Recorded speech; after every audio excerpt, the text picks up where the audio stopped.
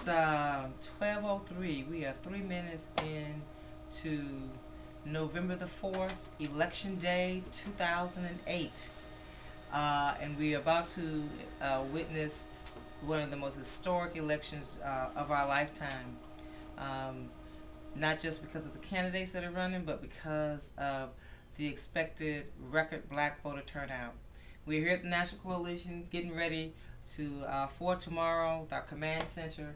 Our folks are in 12 states in the field getting ready to get out that vote in the morning and take rides to the polls and try to help voters to stand in those long lines and address any kind of poll voter suppression issues that we see and report them to lawyers and or those who can help. And so we're just here just getting ready for a historic moment.